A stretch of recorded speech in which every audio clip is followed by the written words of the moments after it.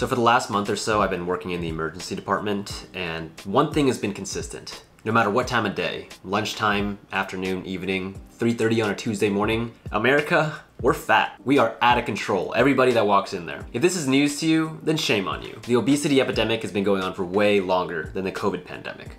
Pandemic didn't help, of course, but in general, we just consume way too much. It's the truth. So earlier today, I was doing my due diligence as a soon-to-be healthcare provider. I used all the medical training I'd acquired over the years to research innovative ways that we can stop consuming. And I stumbled on this video here. A man who lives without water and food. Okay, what? YouTube, you've done it again. I am intrigued as hell.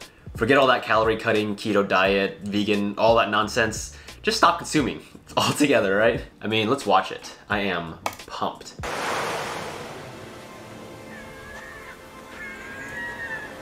Let me explain what is breatharian. A breatharian is the one who eats or drinks very little or none at all. A breatharian replaces physical food with air and light as well as metaphysical nourishment. I know it's...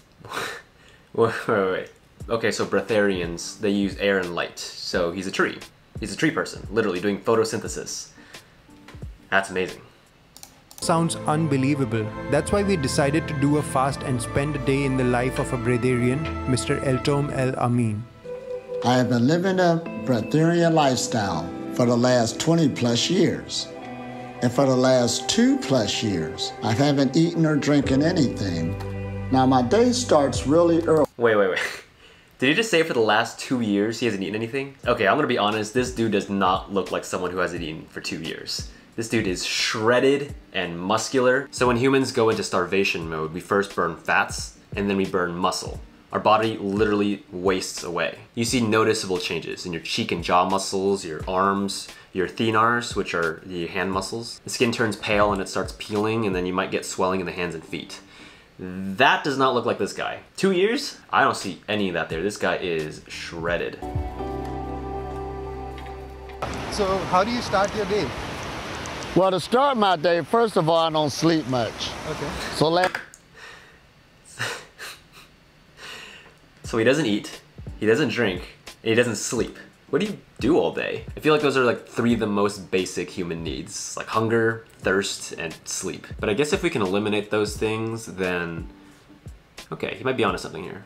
And nature gives off what you call negative ions. Right. And that's a high charged particle. Right. And that nourishes the body, it's good for the health. Yep. So just coming out here, I'm nourishing myself. Plus we got the sun that's coming up in the daytime, bringing down all this cosmic energy. And it's not too hot yet, so this is a good time to come for a walk. Yeah. And that's nourishing the body. But last but not least, we got this connection to the earth. Now I'm also on my barefoot journey. And this is fantastic just for me to go through this. Yeah. But anyway, there's energy that's always coming up from the earth into the body. It could even be measured like 528 hertz. And these electrons that's coming up through the earth, that's also nourishing the body. Yeah. So I'm making this connection to the earth, or what we call grounding or earthing. So that's why I come out and take advantage of all these different forces, so that my organism, my body could be a lot stronger. Okay, a lot of things were just said there. And to be honest, I don't think I know enough to refute everything he's saying, but I'm pretty suspicious. There's really only one nutrient that humans, not tree people, can absorb from the sun, and that's vitamin D. When sunlight hits our skins, it causes a series of chemical reactions that turns pre-vitamin D into active vitamin D, which we can use in the body to regulate our calcium levels and improve our bone health and things like that. But that's it. And it's not even the only way that we can get vitamin D. You can eat green leafy vegetables like spinach and kale, or a lot of fortified dairy products now contain vitamin D. The terrible thing that too much UV rays from sunlight has been linked to is an increased risk for skin cancer. So, well, the Qigong that I chose for my practice is called Jam Jong, which is standing like a tree. Just like how a tree is standing still, all you got to do is just stand still in certain positions, and your body will... All right, it's confirmed. This is a journey to becoming a tree. Okay, so for a good middle portion of this video, there's an interview between Injaris, who's the host of this YouTube channel, and Elitom, the Breatharian.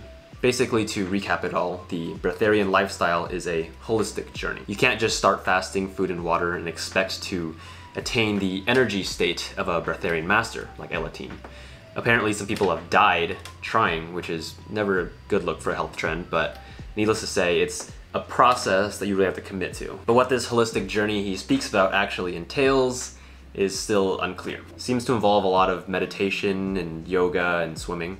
I 100% support and agree with the value of meditation. I think that most of us actually don't carve out enough time intentionally to care for our minds. And there's actually plenty of science out there that supports the benefits of meditation for our mental health and just for health in general. So yeah, I really do like that aspect about the Breatharian lifestyle, although it doesn't have to do with the real issue, which is the food and water. And basically, to wrap up the interview, Injaris gives this nice one-liner to summarize everything that they talked about. Once and for all, Breatharian doesn't mean that you stop eating and drinking. That's not what it is just about. There's a whole multiple angles to it. It's a whole lifestyle. It's a holistic lifestyle that you need to follow.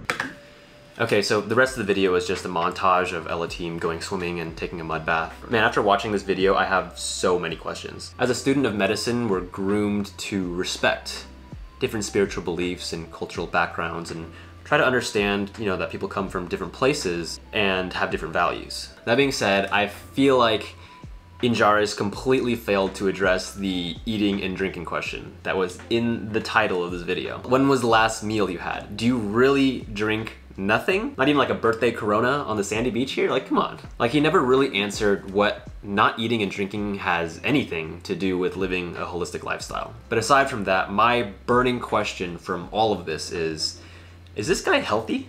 Like, can we get some lab work or some vitals or something? Like, how is he getting the nutrients and vitamins he needs to survive? So there are 9 essential amino acids that you can only get from eating food, hence the word essential. So if you don't eat, then you can't get those. How has he not gotten like scurvy or something, I'm very curious to know how his body has responded from a health perspective. If everything checked out and his labs looked okay and he was healthy otherwise, I guess I have no problem backing this lifestyle. Like, overall, I do like his message about a holistic approach to life and meditation, and he seems like a really genuine and charismatic guy. And obviously I don't want to judge a man too harshly on just one video out of context and a spiritual practice that I really don't know anything about. But honestly, by the end of this video, there are still way too many unanswered questions for me.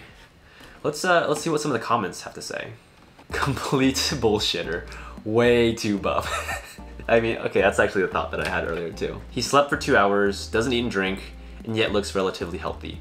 There is something misleading here. That's what I thought too, man. That's what I said. Still don't understand how he's gone without eating or drinking though. Yes. Yes. After the interview, he stopped at Popeyes for a sandwich with fries and a soda. Went home and slept like a log, because tomorrow he's got another interview and can't show up hungry and on an empty stomach. Follow? I can just imagine, like, during the day, Elitom's like, hey man, I forgot something in my car. And he goes over there and there's just like an extra large pizza, like a Domino's pizza, just in the backseat.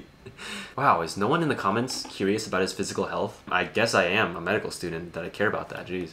All right, so bottom line, main takeaways here. Probably not the easiest trend to get behind to fight the obesity epidemic, but I think there were some valuable ideas that were shared here, and I respect that.